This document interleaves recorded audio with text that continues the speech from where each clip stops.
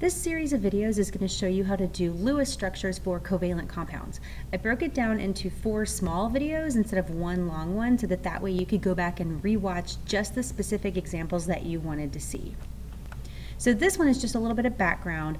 First, I want to show you the difference between a Lewis structure of an ionic compound and one of a covalent compound. So copper Roman numeral 2 chloride, that's going to be an ionic compound where the copper Roman numeral 2 means that this copper lost 2 electrons, became +2. Well, chloride ions are -1. So the formula for this would be CuCl2. A Lewis structure is going to show all those atoms and all the electrons that took part in making that bond. So I'm going to write the Cu in the middle, and it has a +2 charge, and it's not going to have any electron dots on it because it lost all of its valence electrons by transferring them over to the chlorides. And then chlorine has 7 valence electrons, but since this one's chloride, it's in an ionic compound, it has gained an extra electron.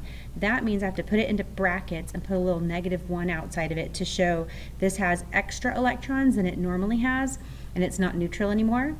But that only shows one of the chlorides from my formula, so on the other side I would put the other chloride. So there's the 7 valence electrons it normally has, it gained 1 more, so I put brackets all around it, and a -1 charge. That would be a Lewis structure of an ionic compound. Covalent compounds are very different. They're going to be nothing but nonmetals, except for sometimes some metalloids. There's also one other exception where you'll see beryllium. And then instead of seeing charges in brackets, you may see those occasionally, but mostly what you're going to see are lines that represent bonds between those 2 atoms, and you'll still see the pairs of electrons. So a covalent compound can have a single bond, a double bond with 2 lines, or a triple bond that has 3 lines. So on the piece of paper that I gave you, it has some information and exceptions that you're going to need before you start making Lewis structures. The first thing is that most elements that you're going to deal with need an octet. Octet means that it needs 8 valence electrons, and in Lewis structures we break all the electrons into pairs. That means most elements are going to want 4 pairs of electrons. But there are exceptions. Some can have more and some can have fewer. The elements that can have fewer than an octet are boron, beryllium, and hydrogen. Boron can only have 3 pairs of electrons, and so that means 6 total electrons.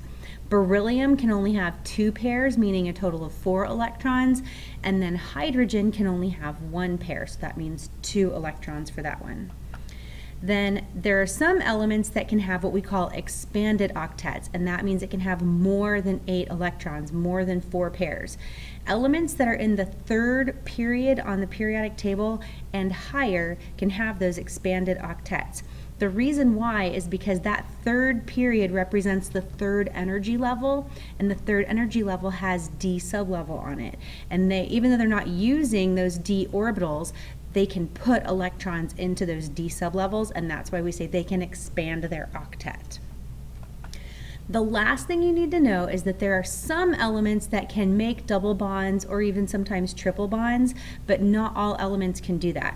The only elements, let me get my highlighter tool out, that can make double or triple bonds are carbon, nitrogen, oxygen, phosphorus, and sulfur. And so there's a mnemonic device to help you remember that. It's CNOPS, pronounce it C-NOPS.